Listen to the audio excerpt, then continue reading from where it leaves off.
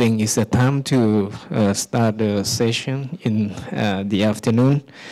We will have the free paper for cardiopulmonary bypass and perioperative session.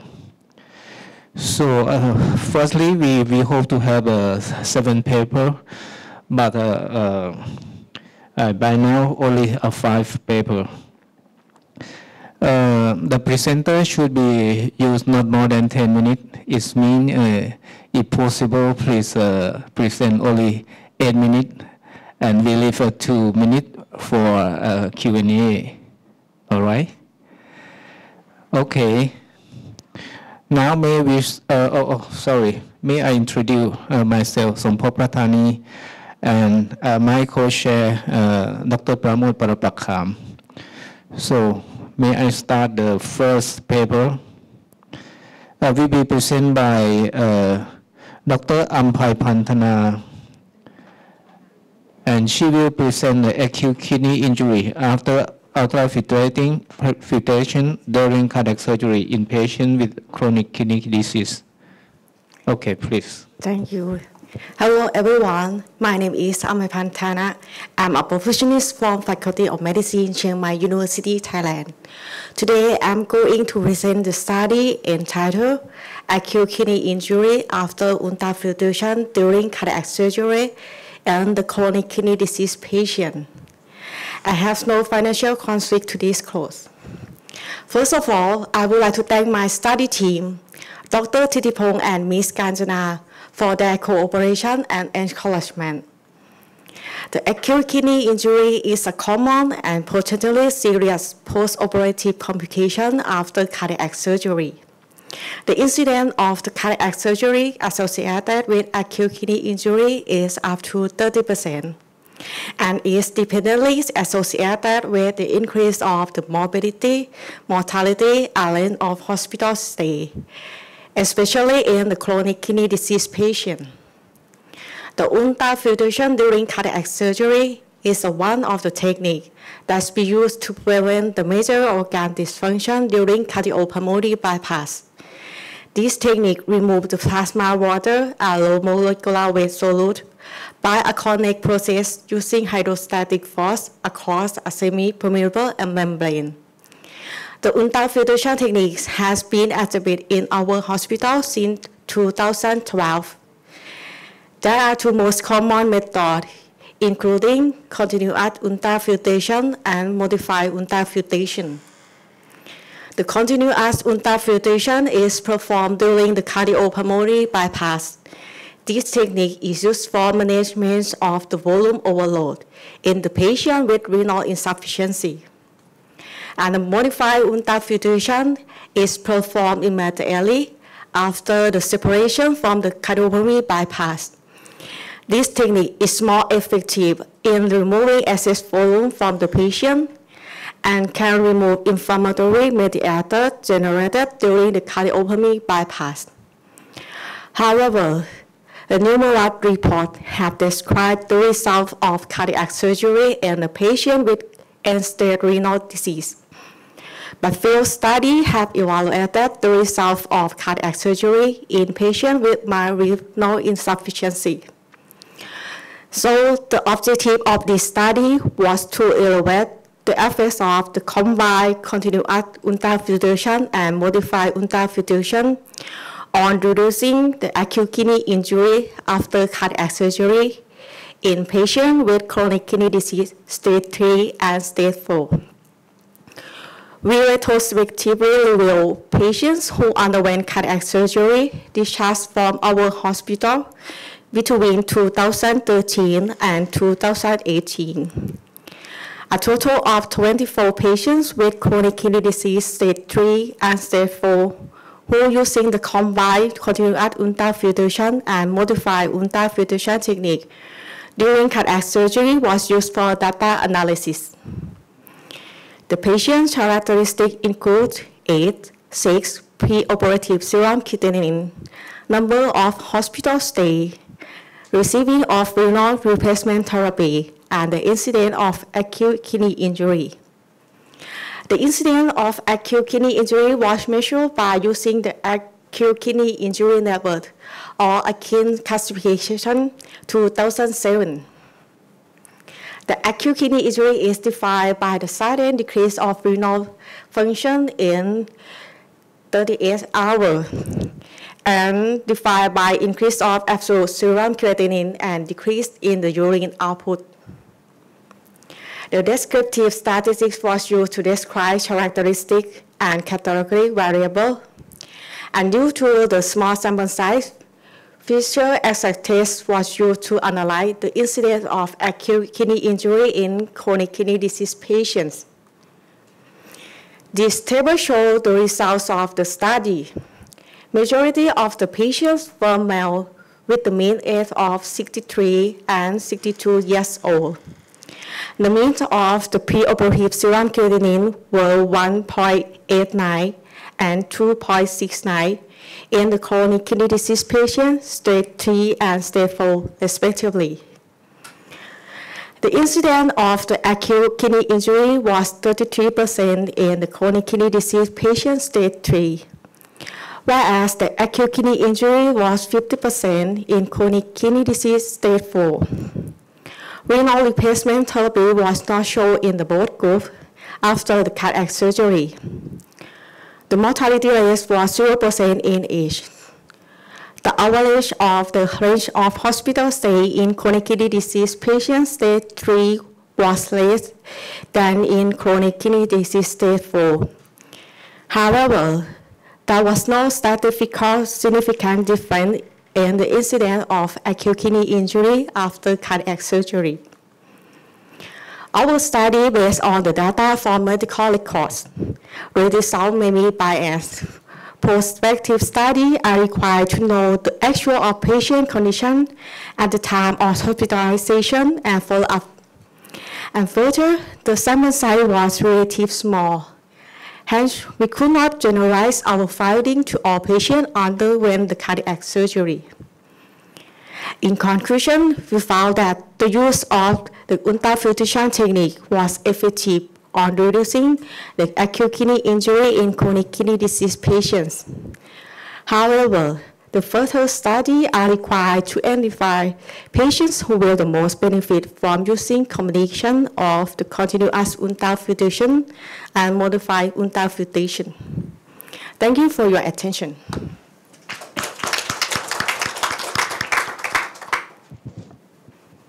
Any question from the floor?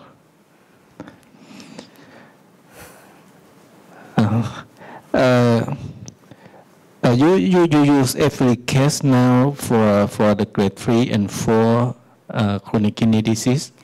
In some cases, we have been limitation in the budget or the cost of the patient, but sometimes we have to discuss with my surgeon which patient who need to do for combined cuff and muff.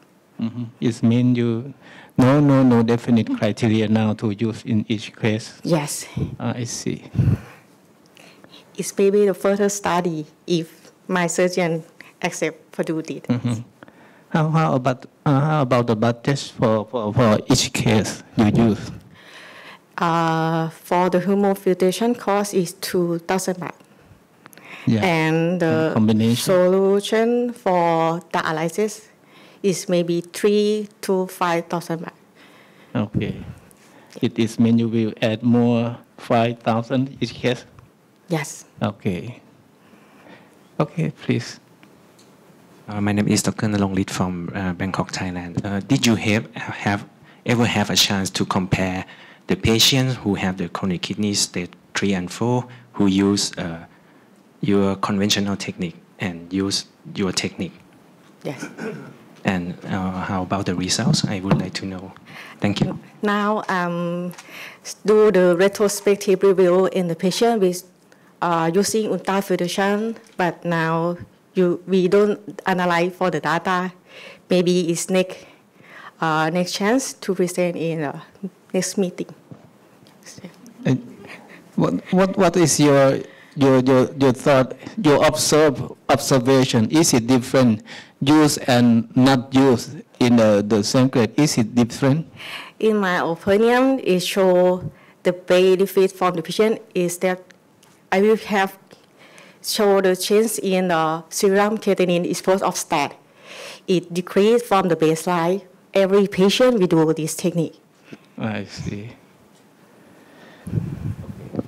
Because in your paper you said the incidence of AKI in stage 3 and 4, even though use this technique, is 33 for stage 3 and Yes. 4, stage 4 for 50%. Yes. So it still look high. Yes, So- it's still high, but it's not used. The patient don't do all the renal replacement therapy, and after 3 or 4 days, the serum creatinine is maybe come down to the baseline. Okay, thank you. Thank you.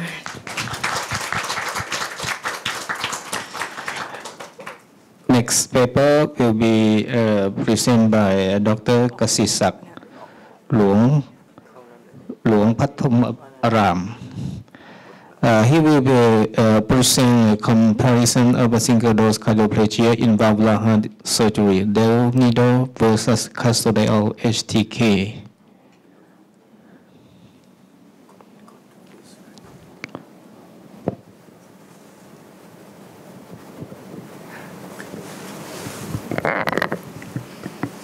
Thank you, Mr. Chairman, Co-Chairman. Good afternoon, ladies and gentlemen. For my subject of my paper, I will add the word modify to the before the Nido. I will tell you why. The single-dose cardioplegias have been proved benefit and safety in valvular heart surgery. It helps minimize the interruption during surgery that result to improve surgical workflow. We have two types of the single-dose cardioplegia right now. That is the Nido and Custodiol-Htk. This is the component of each solution. While Custodiol-Htk is intracellular crystalloid cardioplegia. In contrast, Nido cardioplegia can be classified as extracellular blood cardioplegia. And because of unavailability of plasma-like A in Thailand, we use lactate drinker solution as the best solution for Nido instead. So I will call it like modified Nido solution.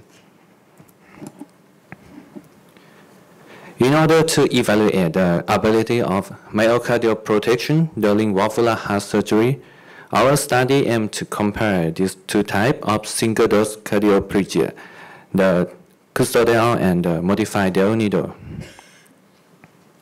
We had retrospectively reviewed from January 2017 to May 2018 all adult patients more than 18 years old who underwent elective valvular heart surgery without concomitant operations such as the CABG were included. There were total 71 patients. 37 was in modified Nido group, and the remaining was in the Custodiol-Htk group. Patient characteristics and postoperative outcomes were defined at Society of Thoracic Surgeons Adult Cardiac Surgical Database. The outcomes between groups were then compared. The volume of both cardioplegias was different, as Nido was started at 1 liter after aortic course cam, but Custodiol was started at 1.5 liter. The redosing was given after 90 minutes, or if there was heart activity. The redosing volume was vary depending on the remaining procedure left in each operation. All patients were given cardioplegia via integrate route or direct route for the patient with aortic regurgitation. Continuous data were reported at mean with standard deviation or mean with interquartile range and compared by the independent sample t-test or Mann-Whitney U test. Categorical data were presented as frequency with percentage, and analyzed by chi-square or Fisher-exact test. The statistically significant was defined at p-value lower than 0.05. This table shows the baseline characteristic of the patient. We know that most of the baseline characteristics, such as age, gender, BMI, body surface area, underlying disease, and calculated STS mortality risk, were similar in both groups. The only difference is the preoperative left ventricular ejection fraction. It seems to be higher in the Custodiol-Htk group. The type of operation were not significant difference. During intraoperative period, the modified Nido groups exhibits the significant lower total volume of cardioplegia and lower incidence of ventricular fibrillation. Number of dose, aortic clamp time, CPB time, and number of ABP support were similar between groups. The postoperative peak troponin T level was not different between groups. Postoperative LVEF change were similar in both groups. ICU stay and duration of inotropic support were also similar. But rectal transfusion and hospital stay was lower in modified Nido group.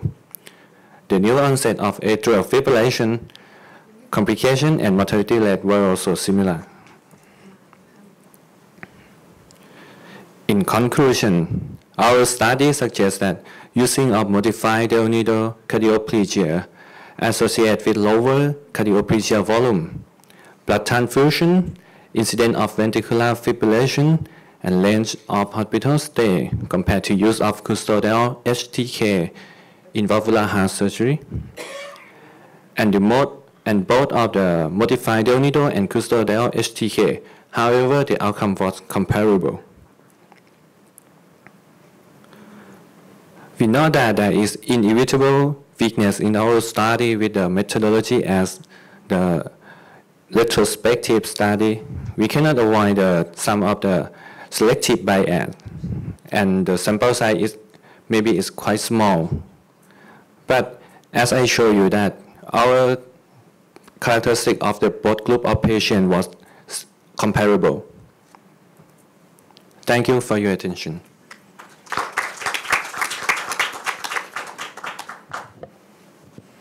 Any question from the floor? Oh, yes, please. Dr. Thitithong. So I would like to ask on the Custodiol arm. Is there any reason why Custodiol has to repeat it every 1.5 hours? Because as I mean, in my center, we repeat every 3 hours. Custodiol. I think in our center, we usually use the 90 minutes to repeat those, and because of I think we know that the dose of the Custodiol-Htk is around 30 milliliter per kilograms per dose in the first dose, but for the adult, in our center maybe we just use the 1.5 liter in the every case. So we think that if we redosing it before it has a heart activity, the effect of myocardial protection will be better. And in case with tricuspid valve surgery, for Custodiol, did you suck out the plegia from the coronary sinus or not? Or you just leave it in the system? Because sometimes if you want to avoid the hypervolemia from Custodiol, you can open the right atrium and suck out from the, and that's eliminate hypervolemia from Custodiol. We don't do that. And did you look in the sodium and the cognitive change of patient or seizure between groups. Is there any difference between serum sodium after the operation and any incident of seizure in those patients on both arms? We don't collect the data as the outcome, but as I review, it's almost comparable. Thank you.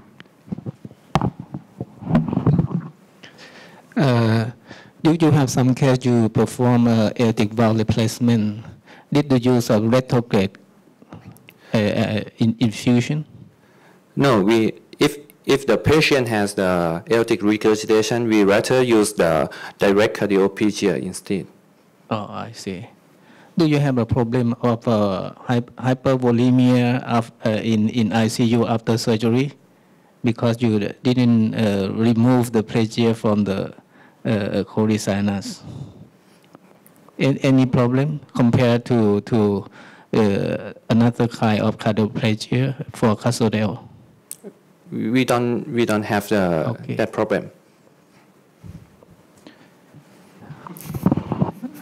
Okay. I want to ask about the presentation that you give the result, the hospital stay, that of the Nido is increased from the Custodiol. Can you tell us about the benefit or something like that you can be saved the time of hospital stay? I think if we use, if the patient has less of the arrhythmia, maybe the surgeon preference to transfer patient to normal ward. Transfer from the ICU will be quicker, and also the discharge patient from the hospital.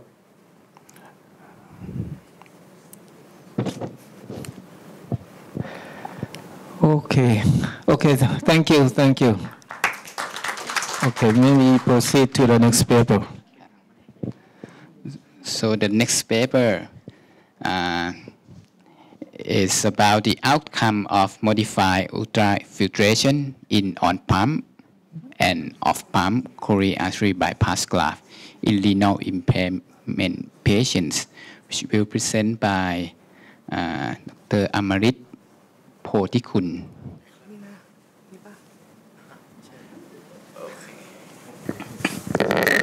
Thank you, Chairman, Co-Chairman, and audience.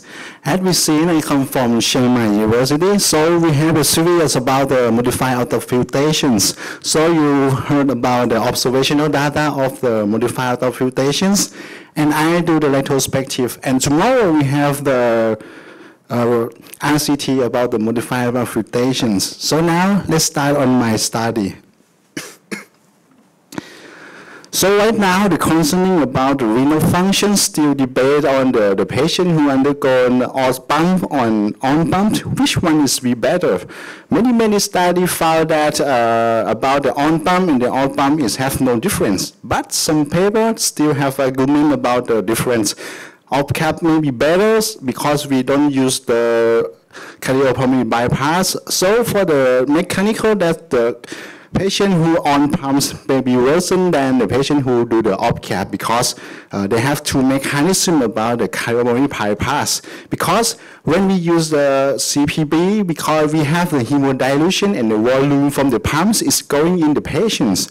And next step, when we use the bypass, the blood is going out from the patient, going to the circulatory bypass, and they have the extra vessel. They have induced many cell, or we have inflammation after we do the bypass and go back to the patient that induce cell in the patient. So we develop, right now we have developed ultrafiltration technique to reduce the inflammatory mediators and excess fluids from the pumps out. So when we apply the muff or cuff in the patient, like we do the bypass and remove the volume and remove the inflammatory mediators from the patient, like we do the pump with hemodialysis, so we can get rid of the adverse effect of the CPB. So the object of this study, we compare between the patient who undergone the on-pump CVG with Modify-Ultrafiltration, compare between the patient who underwent the off-cap surgery in the patient with the CKD patients. For the method is retrospective study. We include all of the patients in Chiang Mai University patients from last 10 years. And we accuse a patient around 280 patients for non-CKD or non-MUF or missing data patient to collections. And we collect the data and compare between both groups, use the multivariate by measurement with the propensity score adjustment for the patients. So let's see the result. For the demographic data, so we have found the difference between two groups. Especially, we found that in the off-cap patient have more better than the patient who do on-pump with MUF.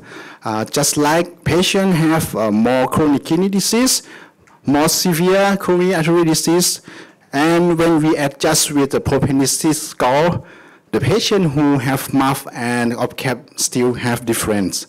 So when we focus on the chronic kidney disease, we still found that the patient who do the MUF have more end-stage renal disease than the patient who perform the off-caps. So we try to adjust by use a statistical way. For the operative data, between two groups still have significant difference about the pre-operative pressure, operative times. The patient who do the MUF may be longer and maybe worsen than the patient who just do the off-caps. So let's see the renal functions. First, we compare between creatinine used by repeating methods from the baseline creatinine immediately post-op day 1 and the post-op 30 days. So we found that in the off-cap group, the patient have creatinine rising around 0.23 and not significantly. And for the MUF group, the creatinine is rising higher, about 0.4. When we compare between these two groups, we found significantly the MUF group have more rising of the creatinine. And we use the repeating measure and adjust by the propensity score and another significant data and still have a significant difference between these two groups of the creatinines. And when we use the another variable like skin clearance, when we see that the off-cap group has better clearance when we compare between the MUF and the off-cap group, but both are not significant. And about the BUN as the variable that can many variable, the MUF group have still more rising of the BUN than the off-cap group, and the MUF group have more rising by +1 after we perform the operations. But when we compare together with these two groups, it has no significance. About the post-operative outcome, the MUF group have worsened. Like ICU stay, hospital stay, ventilator support for the MUF group is worsening than the off-cap group. For the discussions, we discussed about the MUF. When we perform the MUF, we perform after we done the operation, after we done the bypass, and the MUF we do on the case is around 10 or 12 minutes. Maybe the MUF cannot get rid of all of the inflammation mediator and cannot get rid of all excess volume, because when we perform the operation, the volume that we give to the patient is more than we MUF and getting the volume out. Maybe the time that we do the MUF is not enough. So the mediators and the volume still there in the patients. And have something about the efficacy of the ultrafiltrations. For this study, we use the most powerful filtrations, but maybe like a patient who have the hemodialysis, there are still some wasting in the patient. And the status of the patient within the MUF group, because this is a retrospective study, the MUF group is worsening than the OPCAP group, like end-stage renal disease is more than OPCAP. The patient have lower EF, the patient have more disease like this. Even we adjust by the statistic, but the patient still worsened. So because it's retrospective and lacks of some data. So we conclude that although the renal protective strategy, Modify-Ultrafiltration in CPG OPCAP for the renal function is still not work. The OPCAP technique is superior than we go on pump with the MUF technique. Thank you. Thank you very much. Is there any question? So do you have the data about because the creatinine level or renal function may be caused from other risk factor, like what about the hemodynamics after the operation, during the operation? Do you have an inotropic after the operation is? Yeah, I collect all the data because we have post-operative inotropic, and we compare both groups between MUF and the OPCAP. But it has no significance between two groups about the inotrope, about the BP, about the low cardiac output syndrome after that. So even it have no difference, we adjust by the propensity score that we assume that the patient have equally studied equal both groups and still significant different. From this paper, it means OPCAP is proper for the patient who has a kidney disease, is it? Yeah, at the last session, I joined with the OPCAP and on-cap debating. They're still debating about between two groups. But from this paper, it shows that about the creatinine, the OPCAP is maybe better. It's better. Yeah. My question, a short question. Why do you do OPCAP in every case of chronic kidney disease? Because they have some studies found that the OPCAP may be more benefit in the patient who have renal impairment. No. Why do you do the whole of the case? Why do you perform the CPB, CPG with pump? Why you do on pump? In the kidney disease? In your center, why you do all of the kidney disease with OPCAP? Not all case. Some case we do with. No. The question is why don't we do all chronic kidney disease with on pump? At that time we don't know the result. Okay, it means after that you will perform OPCAP in every case of kidney disease. That's I mean. We are in the same center, but the answer is impossible. Because to do off pump, it depends on the operator. Usually on surgeons, yes. not on patients. So it's very,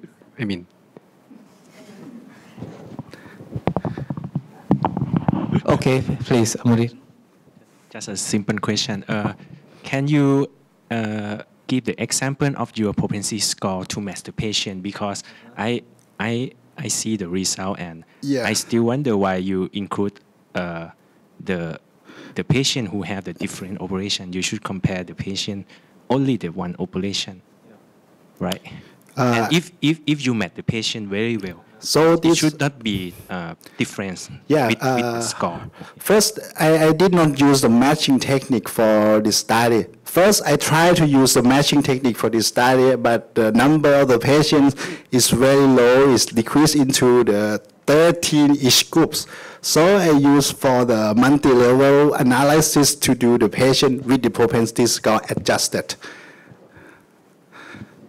So I think we need more study about this, like RCT, or need number of the patient more than right now, because it can match, but the low number of the patient.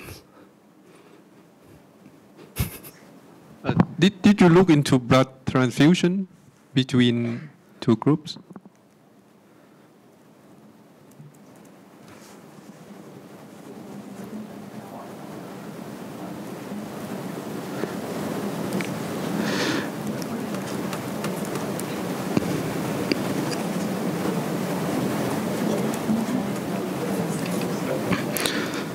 My outcome is not shown on this study, but I look for the difference between the blood transfusion, but it's not different between these two groups.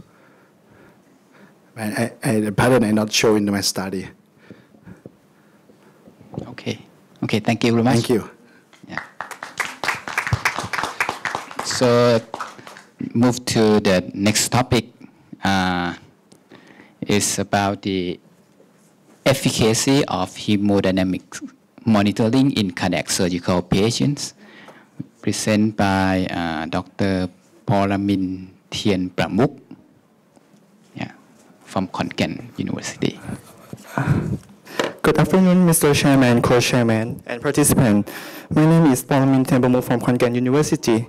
I'm proud to share my research presentation, Efficacy of Hemodynamic Monitoring in Cardiac Surgical Patients. Nowadays, the average perioperative mortality currently is less than 3%.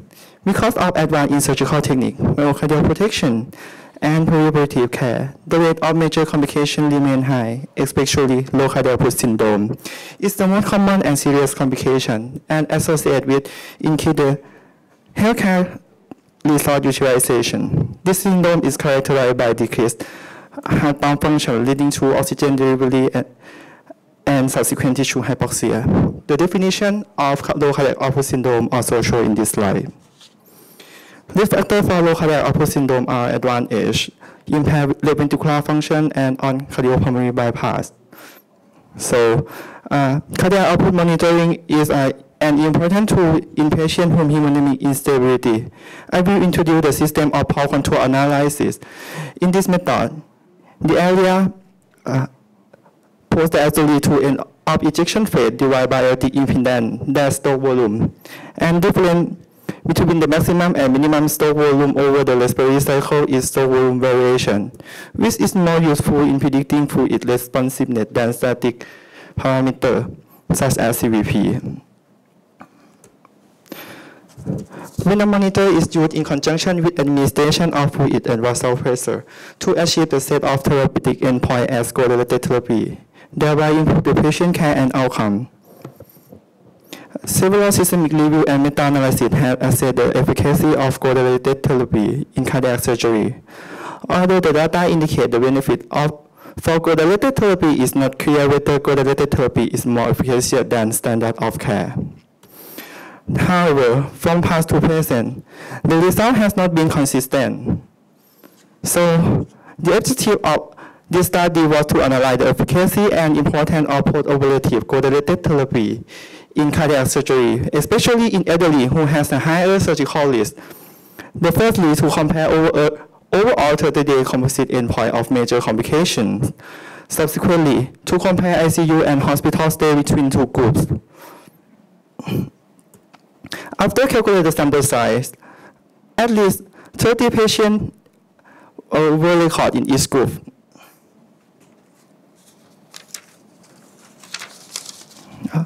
Patients who are 70 years old or older and undergoing conventional coronary artery bypass grafting and all-round surgery were included for enrollment, and the patients were excluded from this study if one of following as present. This study is consequently prospective cohort study. After screening, total 65 patients were prospective analyzed. 35 patients received standard treatment, and 30 patients received goal-directed therapy. All patients will insert the central venous catheter and arterial catheter in operating room. A minimum mean arterial pressure of 65 mm mercury, hematocrit value higher than 30%, and urine output higher than 0.5 ml per kilogram per hour were targeted. Following ICU admission, in goal-directed therapy group, arterial line and venous line were connected to Flowtech EV1000. And variable of stroke volume variation, cardiac index, and systemic vascular resistance were used as goal to deliver the hemodynamic intervention. The statistical analysis, as we show of this slide, Now, I would like to look at the results. There were no significant difference in patient baseline characteristics. And the proportion of preoperative atrial fibrillation is higher in standard group.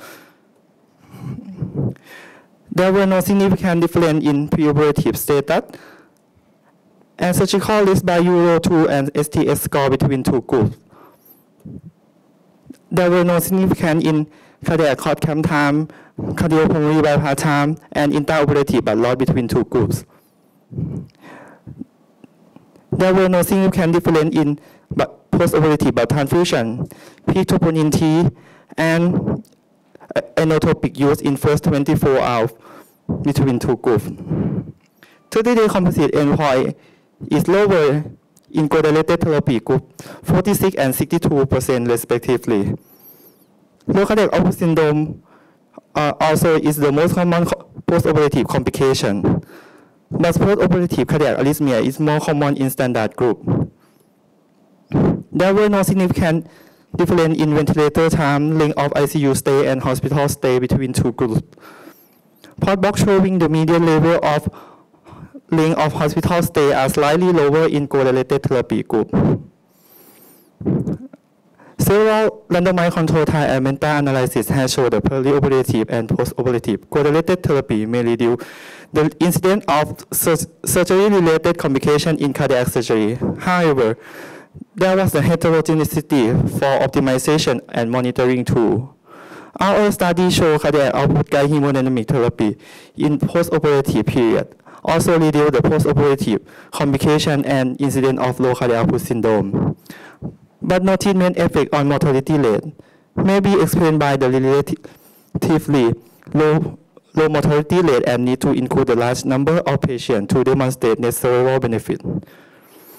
Our study demonstrates higher incidence of low cardiac output syndrome due to older age, patient, and more combined operation than previous study. Although randomized control trial show benefit of length of ICU and hospital stay in correlated therapy, but the recent meta-analysis show no benefit in ICU stay. However, the association to shorter length of hospital stay may suggest that better hemodynamic balance can facilitate post-operative recovery. We have demonstrated that not only no significant difference in ICU and hospital stay, but also longer hospital stay than previous study due to more advanced age patients who have the lower physical recovery rate. There are several limitations in our study. First thing is this is a single center and have a small sample size. So the next is there are selection bias in this study because of unequal in the proportion of preoperative atrial fibrillation. And this protocol was developed by our heart team and involved a common agreement on hemodynamic parameter. And there are the performance and detection bias by our patient with hemodynamic instability receive the echocardiography to identify cause of hemodynamic instability. And the last is no information about the faulty assessment. That may be the better predictor for cardiac surgical outcome in elderly who undergo in cardiac surgery. Then we use it only. So to summarize, cardiac output guide hemodynamic therapy not significantly reduce the post-operative complication than usual care. However, monitoring may facilitate hemodynamic balance and improve post-operative outcome. Thank you. Thank you very much. So the conclusion is that using hemodynamics monitoring is not help. It's not. Now we have to select the patient to use it. May I ask the question about the because as I know that hemodynamics monitoring can help and can guide us, but whether we can use the inotrope, we can use the vasodilator or fluid challenge to give the patients.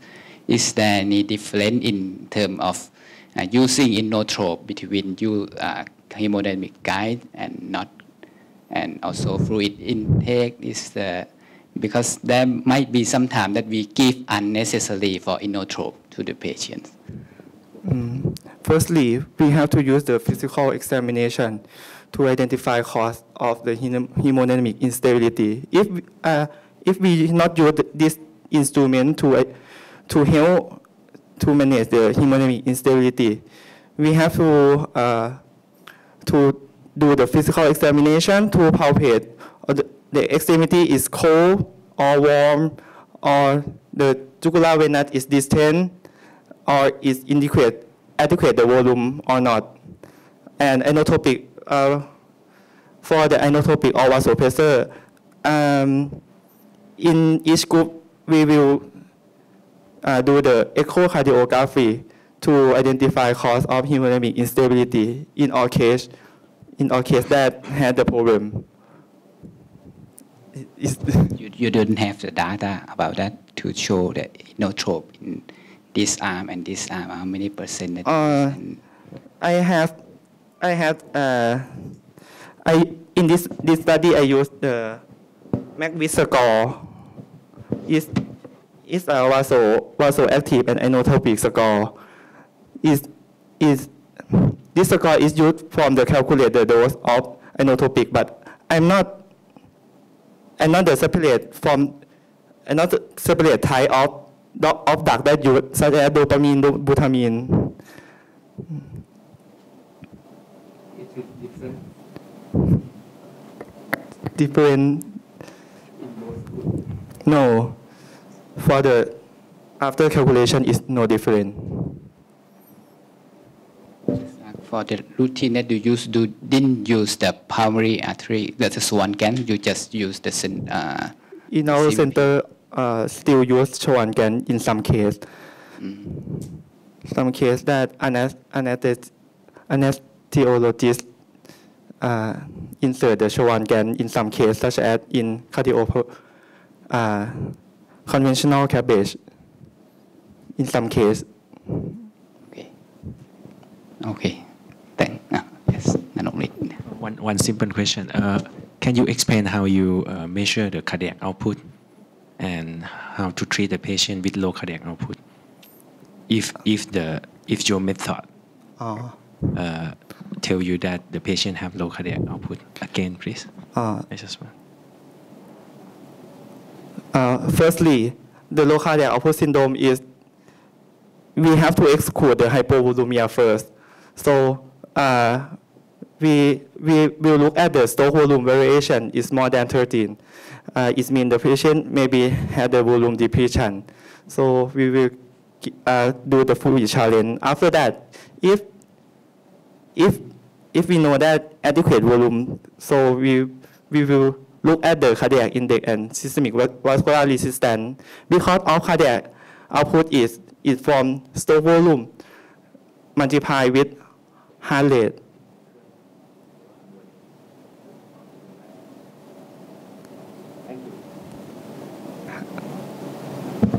Okay. So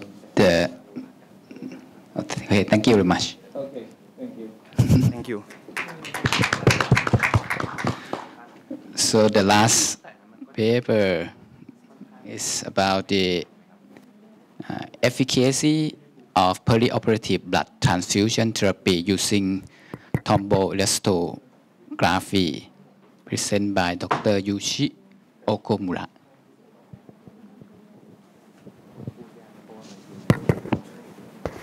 Good afternoon. My name is Yushi Okomura. Thank you for giving me the chance to speak here today. I'm here to talk about the efficacy of perioperative blood transfusion therapy using Thromboelastography. Conventionally, in operation room, we know the patient's coagulopathy by ACT and the number of platelets. Some other coagulation data can be obtained, but it takes relatively long time. From around 2010, some studies have been reported that viscoelastic coagulation test can reduce the amount of perioperative blood transfusion. Thromboelastography is one of the viscoelastic coagulation tests, which is called TEG6. Viscoelastic test, including TAG 6, was advocated in Europe guideline from 2013 and US guideline in 2014. In 2019, the Japanese Society of Anesthesiologists also recommended them. So what is thromboelastography?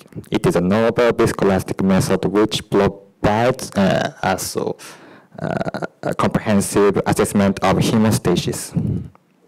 Please show the video. We dripped the whole blood about 3 milliliters onto the 4 different types of reagents. This cartridge has the different types of reagents. As clot proceeds, it is exposed to the sinusoidal motion, and clot resonance frequencies are detected, traced, and illustrated in real time. In short, it can tell us, compared with conventional coagulation test, this test is faster and simpler and more useful.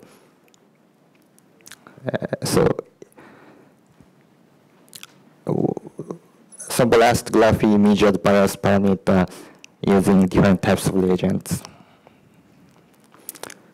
The times and the speed of being proceeded clot production and the strength of clot.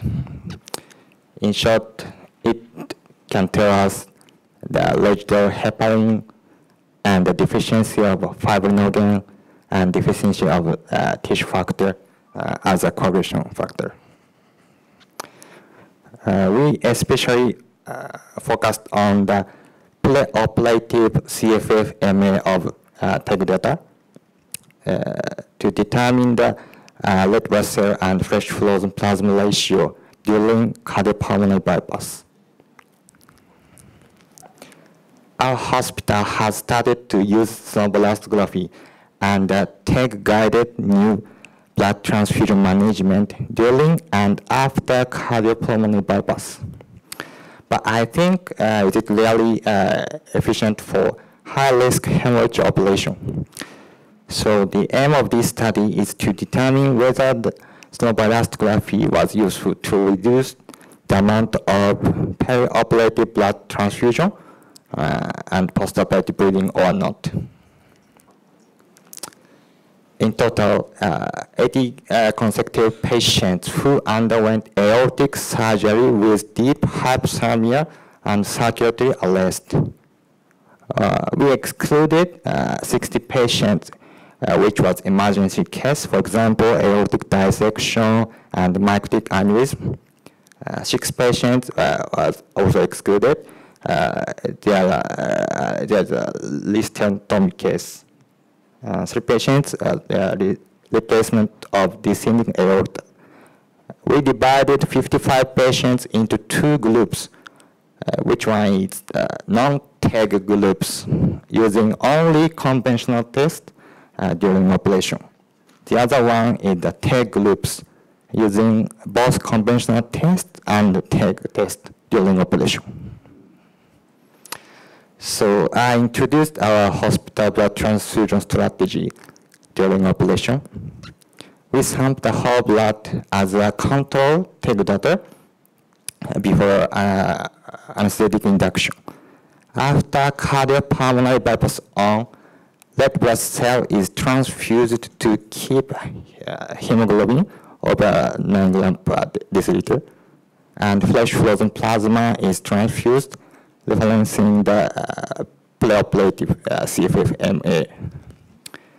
After cardiopulmonary bypass off and IV protamine, we check the whole blood again using TAG to determine the amount of additional fresh frozen plasma and additional protamine.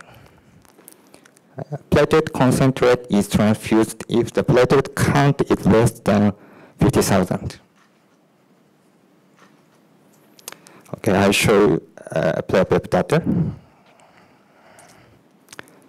Preoperative patient body weight in TAG groups tend to be heavier than that in non-TAG groups, and body surface area in TAG groups was significantly higher than that in non-TAG groups. So we assume the patient's body weight as 50 kilograms. The result, the amount of red blood cell transfusion after cardiopulmonary bypass off and after operation during ICU, the amount of red blood cell transfusion in TAG groups is significantly less than that in non-TAG groups. So the total amount of red blood cell on admission is also in TAG groups less than that in non-TAG groups. About FFP, fresh frozen plasma. Intraoperative, the amount of fresh frozen plasma, there's no difference between two groups, but after operation, during ICU, the amount of fresh frozen plasma in TAG groups is significantly less than in non-TAG groups. Platelet concentrate is there's no difference. Additionally, we verify the other post-operative data. Post-operative re-exploration and embolic event and post-operative acute kidney injury, there is no difference between two groups, but post-operative bleeding from donor tube and post-operative intubation time in TAG groups is significantly less than that in non-TAG groups. Duration of IC stay, there is no change.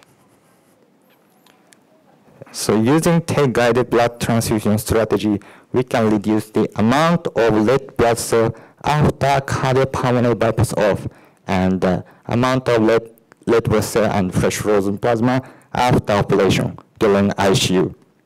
And we can reduce the amount of post-operative bleeding. Why these results were obtained? I think we have made up fibrinogen actively by FFP transfusion during cardiopulmonary bypass, referring to the preoperative TAG value. And we could recognize whether coagulopathy still exists or not, and what we have to do to recover based on the result of the post-operative TAG values. In conclusion, intraoperative Thromboelastography was used to save the amount of blood transfusion. It is suggested that saving the amount of blood transfusion, especially after cardiopulmonary bypass of and post-operation, we can reduce post-operative bleeding and intubation time. Thank you for attention. Okay, thank you very much. Any question?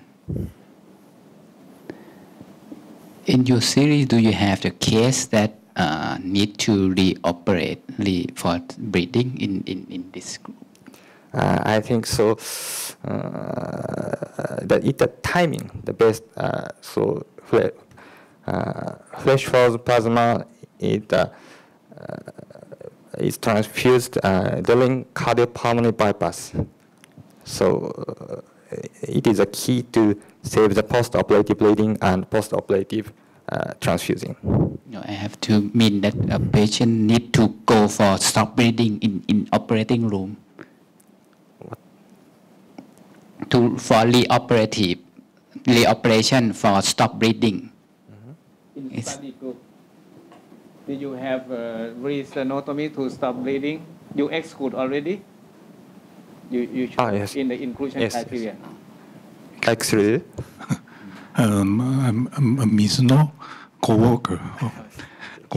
So you mean the re-exploration for bleeding, right? So we don't have any re-exploration for surgery after we use the TAG therapy. I think that after we start the TAG, using the TAG, so we can get quick hemostasis after pump off. That leads to decrease the amount of transfusion and also the amount of bleeding, I think. So you always use the FFP during the cardiopulmonary bypass, and we prepare for hemostasis before we stop the cardiopulmonary bypass. That's good. That is very effective, I think.